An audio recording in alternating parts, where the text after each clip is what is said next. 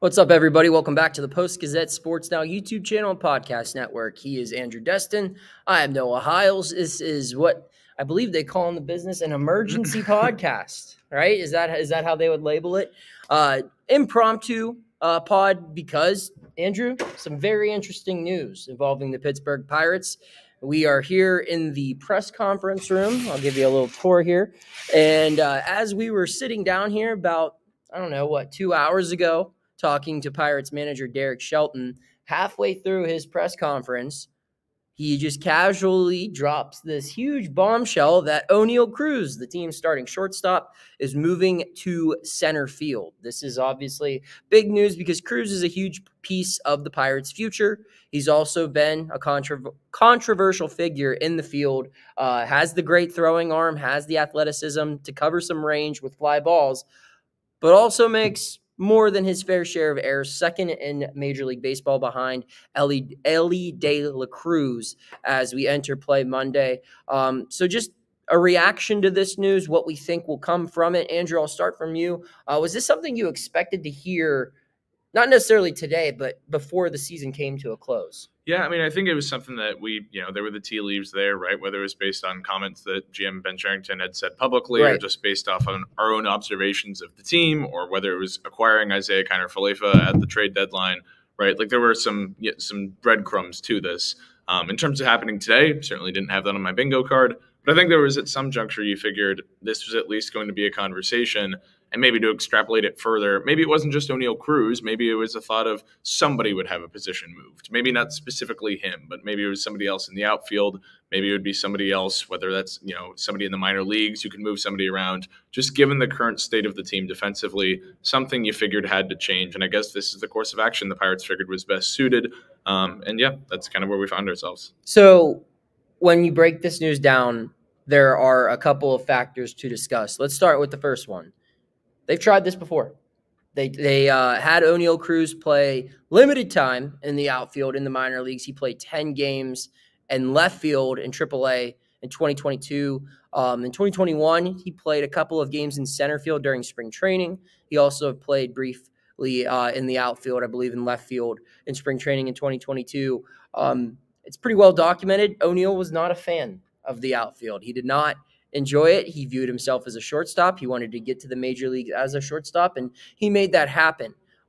He was informed of this news yesterday, Sunday, after the win, into which they both said, he was disappointed, they both being Cherington and Shelton, but they believe that he will embrace this move. Andrew, what says you? I mean, is this something that you think Oneil will be willing to accept? Do you expect him to view himself as a center fielder moving forward? Don't bite the hand that feeds you. That's how I expect this to go. There's not going to be any public statements, at least based on my guesses, that it's going to be anything out of the ordinary. I don't expect Oneil Cruz to come out guns blazing saying that I hate this move. I don't think so either. No. Right. So this is going to be all of it's going to be a bunch of mouth PR, where it's going to be presented as, okay, this is the best move for me. This is anything to help the team win, things like that. It's also no secret, and you and I's experience covering this team, that Oneil Cruz is a very prideful guy. He's a very passionate guy, somebody who took great pride in his shortstop defense and playing that position. It's something that he long wanted to do. So, frankly, I expect this to be something that will be many months of work, many months of adjusting to it. And frankly, on his end, I wouldn't be surprised if this is something that carries over into spring training. It's very much still a talking point of how does he feel about it? How does he present himself when reacting to it? So, when you talk about growing pains, I think that's probably an understatement in terms of describing this, because it's going to be more than just the acclimation to a different position. A lot of guys would willingly be able to do that. This is somebody who it's going to take a lot of convincing.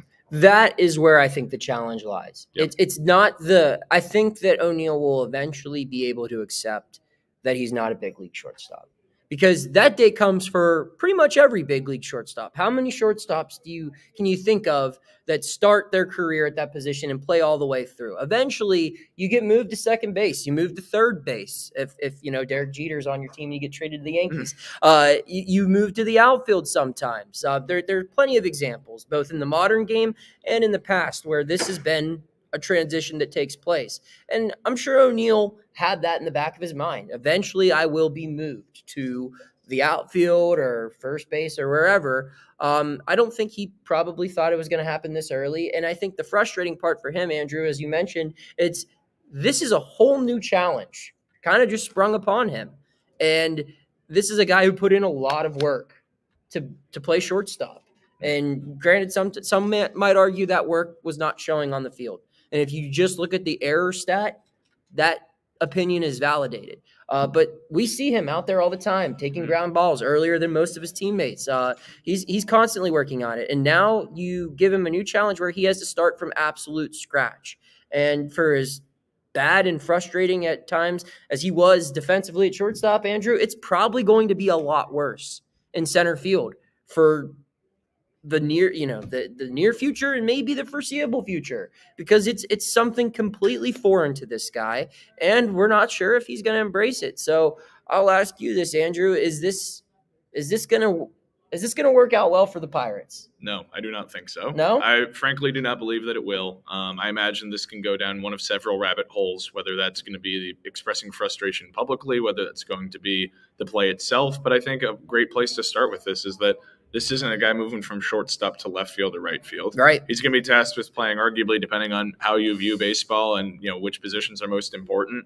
You could say this is the second or third most important position on the field. Yeah. And it's one that's completely foreign. And this is a guy who it's pretty well documented that catching pop flies has been arguably communicating too. Yeah. Right. Like there are some aspects at play here that are very concerning.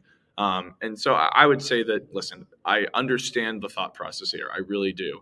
I just can't worry about various factors of, offensively, he started to find a rhythm. It's less of the streakiness, the hot and the cold. Does this impact the offensive end of things? How does this play for an outfield defense that really has struggled on the whole this year? Will we see further position changes? Frankly, I wouldn't be surprised if they continue with the approach of keeping Cruz in the outfield, but maybe he gets moved to left field or something like that, and Brian Reynolds comes into the infield to play first base. I do not think this conversation is anywhere close to being done. No.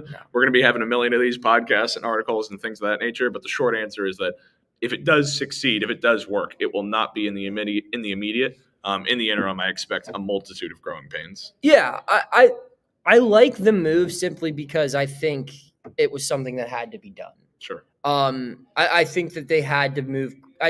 Cruz was not a shortstop. I mean, he had some abilities there, but you can't just keep him. This was something that had to happen. Now, in my opinion, I know I wrote in the mailbag last week that I would consider moving him into center field. And in the offseason, you give him a little bit more time to have some conversations, work into it when you're not playing games, and then spring training.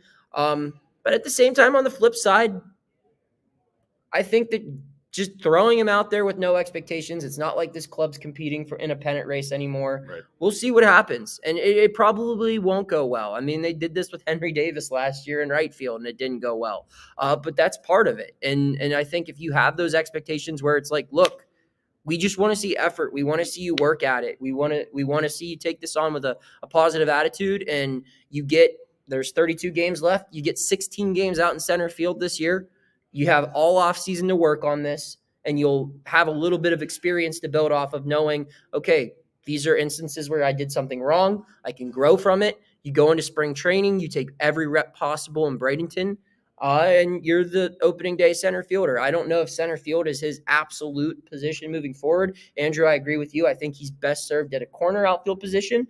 But right now, you look at their corner outfields, it's kind of crowded. I mean, you got Reynolds in left field for at least for now. You've got De La Cruz in right field, and I still think Sawinski's a part of the future plan to platoon with him, the lefty-righty thing. So Cruz in center field, as of this moment, makes sense. Yes. You try him out there. You see how it works. It's probably not going to go well instantly, but you see how this all unfolds. And if it works out well, if he's a better defensive player at center field than shortstop, then you win. And if not, then you go back to the drawing board. I do think shortstop's done, but I think that center field might be something where it might overwhelm him and they say, okay, well, let's move you to left or right field. But right now, this team needs a center fielder. They got one with Oneil Cruz. That's what's going to happen. Andrew, any final thoughts on this subject? Just that it's been a whirlwind. Yeah, I would say just that I think one point is, I think this was a question that you asked Ben Charrington about. The one thing that I take away is the supreme positive of this is that I think it does theoretically open up some opportunities for guys. And it's not just Isaiah Kiner-Falefa to play shortstop. I think that, a name that I will throw out there that is one that very much should not be ignored is Liover Peguero. He's a guy who's in AAA, 23 years old. We forget how young he is. And the rave reviews from most people in Indianapolis has been how well he's played defensively. On the offensive side, it's certainly been a struggle at times, but defensively, that's been the area that Peguero has grown the most. So, transitioning that, I think it's not as cut and dry as Kiner-Falefa as the shortstop in 2025. I think there's various factors at play. What if Kiner-Falefa becomes your third baseman? Right. That's what I said in another conversation I had. I think Kiner-Falefa is starting at one of your two positions on the left side. Sure. I don't know if that's at shortstop or third base. Right. I think what this does heading into the offseason, and did you have anything else? No, that's perfect. Yeah, segue. I think what this does going into the offseason is it shows that the Pirates are going to be focused on positions other than pitcher, catcher, and outfield. That's what they're going to be focused on. And you look, those are three of the most expensive positions there. They have those boxes checked. Now they can get a little creative. This is going to be an interesting experiment. One that I want to preface now, there's going to be some ugly moments. But like we saw, Pirates fans, Cole Tucker made a move similar to this. And you don't want to compare Cole Tucker to the Oneil Cruz. But, this happens. That's one case scenario where this could all go down. You could also look at Jackson Merrill. You could also look at Fernando Tatis Jr. made something like this happen. And those are guys that, were great athletes. And you just go allow someone to be athletic. And I think that's the goal here. We'll see how it all unfolds. Comment what you think is going to happen below. He's Andrew Destin. I'm Noah Hiles. You can check out our work at post-gazette.com. And you could keep tuning in to all of your Pittsburgh sports content here on the Post-Gazette Sports Now YouTube channel and podcast network. Take care. Thank you for checking out this content from Post-Gazette Sports. If you watch this video on YouTube, please like the video and subscribe to our channel. For all of the sports coverage the Post-Gazette has to offer, visit post-gazette.com.